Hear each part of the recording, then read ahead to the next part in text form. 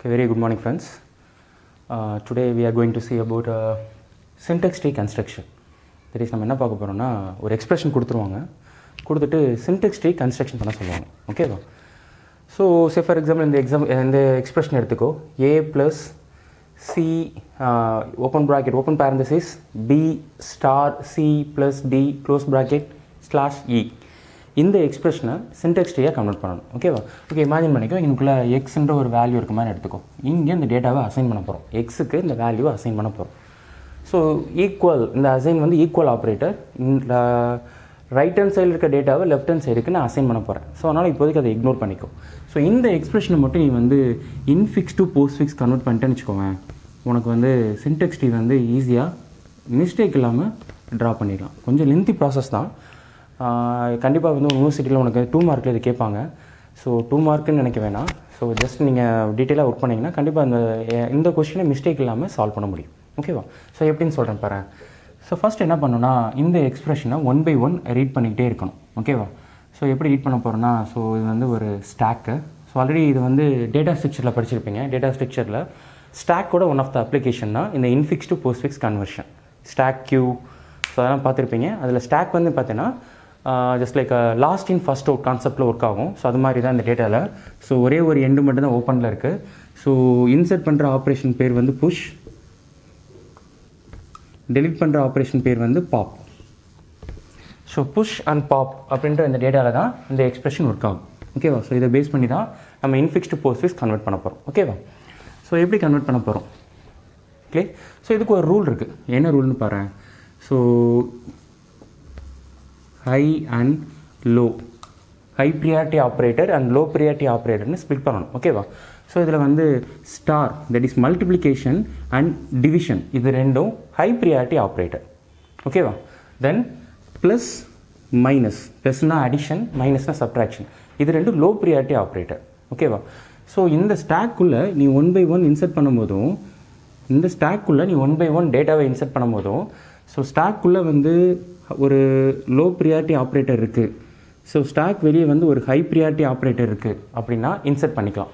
இந்த ஒரே ஒரு கண்டிஷன் மட்டும்தான் allowed. That is low priority operator ஸ்டாக்கில் இருந்து ஒரு ஹை ப்ரியாரிட்டி ஆப்ரேட்டர் நீ உள்ளே இன்சர்ட் பண்ணிக்கலாம். ஓகேவா? ஸோ ப்ளஸ் இருந்து நீ ஸ்டார் இன்சர்ட் பண்ணிக்கலாம். ஸோ ப்ளஸுக்கு பதிலாக மைனஸ் இருந்து நீ ஸ்டார் இன்சர்ட் பண்ணிக்கலாம். ஸோ உள்ள மைனஸ் இருந்து வெளியே டிவைட் இருந்தால் ஸ்டார் இன்சர்ட் பண்ணிக்கலாம், தட் இஸ் மைனஸ் இன்சர்ட் பண்ணிக்கலாம்.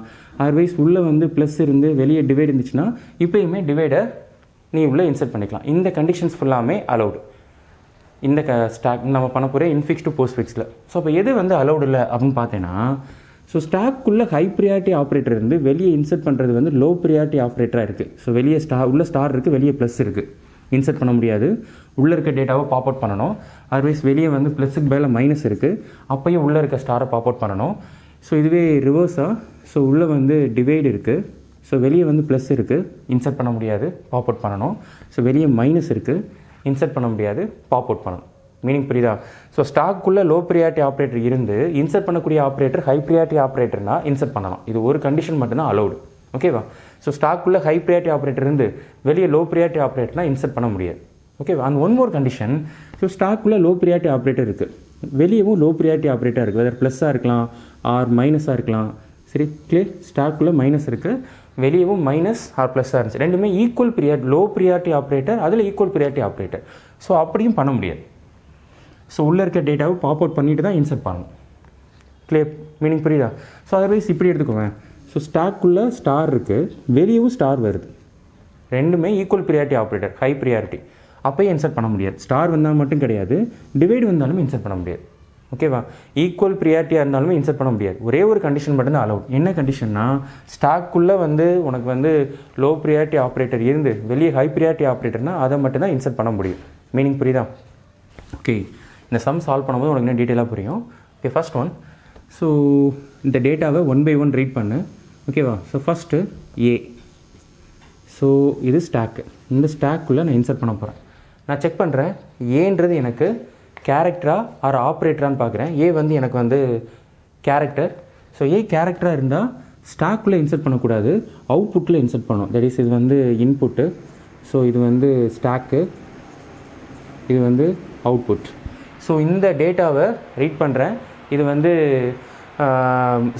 கேரக்டர் தட் இஸ் ஆப்ரண்டாக இருக்குது. ஸோ ஆப்ரண்டாக இருக்கனால ஸ்டாக்குள்ளே இன்சர்ட் பண்ணாமல் டைரெக்டாக நான் அவுட்புட்டில் எழுதிட்டேன். ஓகேவா? ஸ்டாக்குள்ளே ஆப்ரேட்டர் மட்டும்தான் இன்சர்ட் பண்ணணும். ஓகேவா? Okay, next one. So next diagram. So next input simple plus. So already வெளியே அவுட்புட்டில் ஏ இருக்குது, ஸ்டாக்கில் ஒன்றுமே கிடையாது. ஸோ நெக்ஸ்ட் வந்து ப்ளஸ்ன்ற ஒரு ஆப்ரேட்டர் வருது. ஸோ ப்ளஸ் செக் பண்ணி பார்க்குறேன். Plus is a operator. ஓகேவா? Arithmetic operator, low priority operator. So இந்த ப்ளஸ்ஸை நான் வந்து ஸ்டாக்குள்ளே இன்சர்ட் பண்ணிக்கிறேன். ஏன்னா ஸ்டாக்கில் வேறு எதுவுமே கிடையாது, ஃபஸ்ட்டு டேட்டாவாக ப்ளஸ் தான் வருது. ஸோ எந்த ப்ராப்ளம் கிடையாது, இன்சர்ட் பண்ணிக்கலாம். ஓகேவா? Okay, next one. Open bracket. So already plus and ஏ இருக்குது. இப்போ ஓப்பன் ப்ராக்கெட்டை இன்சர்ட் பண்ண போகிறேன். ஸோ ஓப்பன் ப்ராக்கெட் இன்சர்ட் பண்ணுறதுக்கு முன்னாடி உள்ளே செக் பண்ணி பார்க்குறேன். ஸோ இது வந்து just open parenthesis, sorry bracket கிடையாது, open parenthesis.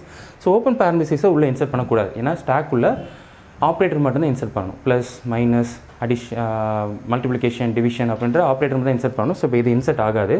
Clear? So just இது ஓப்பன் பேரந்தசிஸ் வந்துச்சுன்னா நீ வந்து ஒரு இமேஜின் பண்ணிக்கோ, இது ஒரு பிரேக்கில் இருக்குன்னு வச்சுக்கோ. ஓகேவா? இது டிஸ்டர்பே ஆகாது. நான் முன்னாடி சொன்ன எந்த ரூலுமே இதுக்கு அப்ளிகபிள் ஆகாது. உள்ளே லோ இருக்குது, வெளியே ஹை இருக்குது அப்படின்ற எதையுமே இதில் ஃபிக்ஸ் பண்ணிக்கூடாது. இந்த ப்ராக்கெட்குள்ளே இருக்கிறது மட்டும்தான் ஆப்ரேஷன் பண்ணணும். அதுக்கப்புறம் தான் ப்ராக்கெட் வெளியே இருக்க டேட்டாவை ஆப்ரேட் பண்ணணும். ஓகே, புரியுதா? Okay, next one. ஓப்பன் பேரந்தசிஸ்க்கு அப்புறம் ப்ளஸ் வருது, சாரி பி வருது. பி செக் பண்ணி பார்க்குறேன். B is a operand. ஓகேவா? So B is a operand. Already ஸ்டாக்குள்ளே plus இருக்குது, ஒரு பேரந்தசிஸ்னால பிரேக்கில் இருக்குது. So B operand. டைரெக்டாக நான் வந்து அவுட்புட்டில் எழுதிடுவேன். ஓகேவா? Okay, next character star. So star is a operator. Operator வந்தால் ஸ்டாக்கில் தான் இன்சர்ட் பண்ணணும். ஸோ இங்கே பிரேக்கில் இருக்குது, அதனால் கீழே ப்ளஸ் இருக்கிறது, ஸ்டார் இருக்கா மைனஸ் இருக்கா எந்த ஒரியும் பண்ண தேவையில்லை, டைரெக்டாக ஸ்டாரை இன்சர்ட் பண்ணிக்கலாம். ஸோ ஸ்டார் இன்சர்ட் ஆகுது. ஓகே, ஸோ இப்போ என்ன இருக்குதுன்னு பாரு. என்னோடய ஸ்டாக்குள்ளே ப்ளஸ் இருக்குது, ஒரு பிரேக்கில் ஸ்டார் இருக்குது, அவுட்புட்டில் ஏபி இருக்குது. ஓகேவா? The third one, the next one C. So சியை insert பண்ண போகிறேன். ஸோ சியை செக் பண்ணுறேன். C is operand. So C டைரெக்டாக எனக்கு அவுட்புட்டில் இன்சர்ட் பண்ணிட்டேன். மீனிங் புரியுதா? So plus, star, ABC. Clear? So சிக்கு அப்புறம் ப்ளஸ் வருது, இங்கே ஒரு பிரேக் இருக்குது. சிக்கு அப்புறம் ப்ளஸ் வருது, ப்ளஸ் செக் பண்ணுறேன். Plus is a operator. என்ன operator? Low priority operator. Low priority operator ஸ்டாக்குள்ளே ஃப்ரண்ட்டில் இருக்க டேட்டா தான் பார்க்கணும். ஏன்னா ஸ்டாக் என்ன ஆப்ரேஷனில் ஒர்க் ஆகும்னா லாஸ்ட் இன் ஃபர்ஸ்ட் அவுட் அப்படின்ற கான்செப்டில் ஒர்க் ஆகும். ஸோ ஃபஸ்ட்டு இந்த டேட்டாவை செக் பண்ணுறேன், ஸ்டாரு. இதை செக் பண்ணவே தேவையில்லை, ஏன்னா இது பிரேக்கில் இருக்குது. ஸோ ஸ்டார் செக் பண்ணுறேன். Star is a high priority operator. Plus is a low priority operator. So நம்ம கண்டிஷன் என்ன? லோ ப்ரியாரிட்டி ஆப்ரேட்டர் மேலே ஹை ப்ரியாரிட்டி ஆப்ரேட்டர் இன்சர்ட் பண்ணலாம். மிச்சம் எந்த கண்டிஷனுமே ஒர்க் ஆகாது. ஹை ப்ரியாரிட்டி ஆப்ரேட்டர் மேலே லோ ப்ரியாரிட்டி இன்சர்ட் பண்ண முடியாது, லோ இன்சர்ட் பண்ண முடியாது, ஹை இன்சர்ட் பண்ண முடியாது. ஸோ அப்போ செக் பண்ணி பார்க்கும்போதும் இந்த கண்டிஷன் வயலேட் ஆகுது. ஸோ ஃபஸ்ட் என்ன பண்ணணும்னா இந்த ஸ்டாரை பாப் அவுட் பண்ணணும். ஸோ ஸ்டாரை பாப் அவுட் பண்ணால் ஏ, பி, சி. ஸோ ஸ்டார் வெளியே வந்துருச்சு, ப்ளஸ் வெளியே இருக்குது, ஒரு ப்ளஸ் வந்து பிரேக்கில் இருக்குது. ஓகேவா? ஸோ இதை நீ வந்து இப்போ கன்சிடர் பண்ணக்கூடாது, ஏன்னா அது பிரேக்கில் இருக்குது. இப்போ ப்ளஸ் இருக்குது, ஸ்டாக் வந்து எம்டியாக இருக்குது. ஸோ இந்த ப்ளஸ்ஸை வந்து மேலே எழுதிக்கலாம். ஓகேவா? ஸோ ப்ளஸ்க்கு அப்புறம் டி வருது. So D already plus brake plus ABC star இருக்குது. இப்போ டி செக் பண்ணுறேன். D is operand. ஸோ டேரெக்டாக ஸ்டாக்கில் இன்சர்ட் ஆகாது, அவுட்புட்டில் தான் இன்சர்ட் ஆகும். So D. ஓகேவா? Okay, next one plus break plus ABC star D. Last close bracket வருது. ஓகேவா? ஸோ எப்படி இங்கே ஓப்பன் ப்ராக்கெட் இன்சர்ட் பண்ணமோ அதே மாதிரி எப்படி ஓப்பன் ப்ராக்கெட் வரும்போது ஒரு பிரேக் கொடுத்து போனோமோ, க்ளோஸ் ப்ராக்கெட் வந்தோடனே அகைன் அந்த பிரேக் கொடுத்து இந்த பிரேக்குள்ளே இருக்க டேட்டாவை பாப் அவுட் பண்ணணும். சரி, இந்த பிரேக்குள்ளே என்ன இருக்குன்னு பார்த்தோன்னா ஒரே ஒரு டேட்டா தான் இருக்குது. மேபி பிரேக்குள்ளே 2 டேட்டா இருந்துச்சுன்னா அந்த டேட்டாவை லாஸ்ட் இன் ஃபர்ஸ்ட் அவுட் அந்த கான்செப்ட் படி எது ஃபஸ்ட்டு வந்துச்சோ அதை ஃபஸ்ட்டும், செகண்ட் வந்து டேட்டாவை செகண்டும் ட்ரான்ஸ்ஃபர் பண்ணணும். ஓகேவா?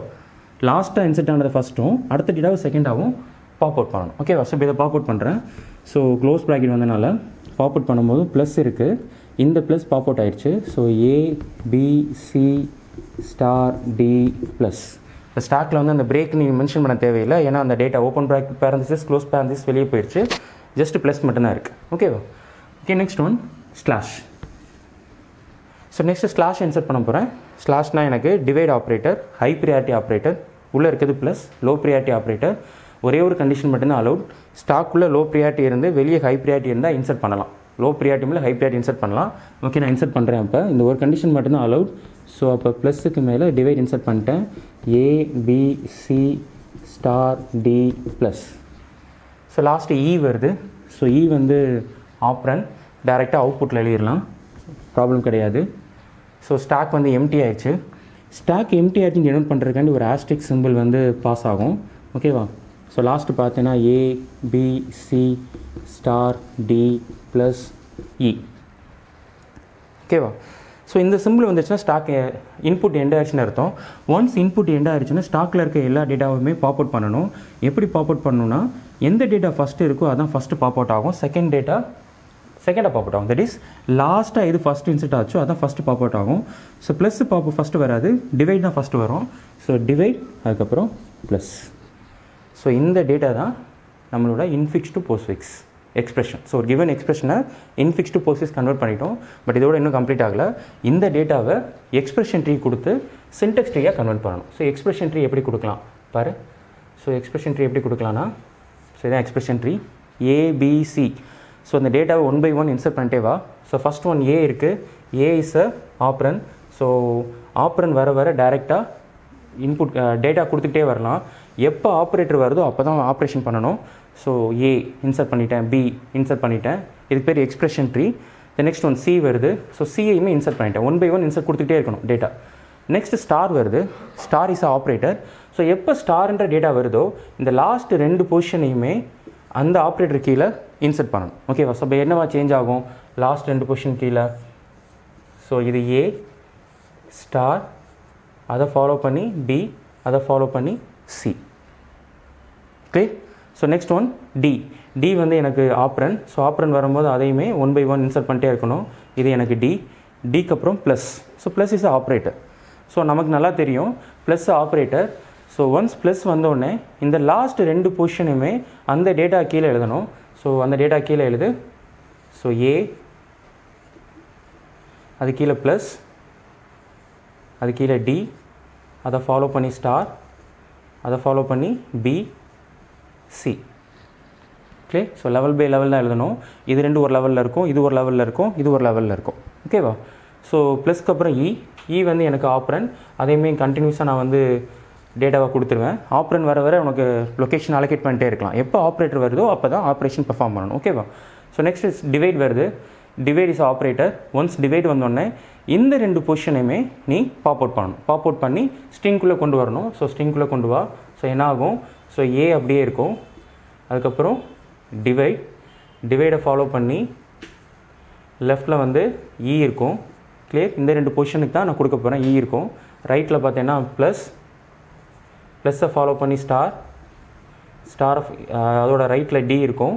ஸ்டாரை ஃபாலோ பண்ணி பி, சி. கிளியர்? மீனிங் புரிஞ்சா? ஸோ இந்த எக்ஸ்பிரஷன் சால்வ் பண்ணியாச்சு. இன்னும் 2 டேட்டா இருக்குது. ஸ்லாஷ் பண்ணியாச்சு. லாஸ்ட் ப்ளஸ் இருக்குது. So plus is operator. So அப்போ லொக்கேஷன் கொடுக்கக்கூடாது, ஆப்ரேஷன் பண்ணணும். இந்த 2 டேட்டாக்கு இடையில் ஆப்ரேஷன் பண்ணணும். ஸோ இந்த 2 டேட்டா கீழே நீ ப்ளஸ்ஸை இன்சர்ட் பண்ணினா எப்படி இன்சர்ட் ஆகும்னா, ஸோ இந்த 2 டேட்டா கீழே ப்ளஸ், அது மெமரி லொக்கேஷன் கீழே வந்துடும். கிளியர்? ஸோ இதான் உன்னோட இன்ஃபிக்ஸ் டு போஸ்ட்ஃபிக்ஸ் எக்ஸ்பிரஷன் பண்ணி அதுலேருந்து நான் எக்ஸ்பிரஷன் டி கொடுத்துட்டேன். என்னோடய டேட்டா பார்த்தீங்கன்னா X equal to A plus இந்த டேட்டாவாக இருக்குது. ஸோ இதோட சின்டெக்ஸ்டி நான் ட்ரா பண்ணிட்டேன். இதோட எக்ஸ் ஈக்குவல் டு அசைன் பண்ணுறதுனால அந்த அசைன்மெண்ட் ஆப்ரேட்டருக்கு லெஃப்ட் ரைட்டில் நான் டேட்டா கொடுத்துட்டேன். ஓகே.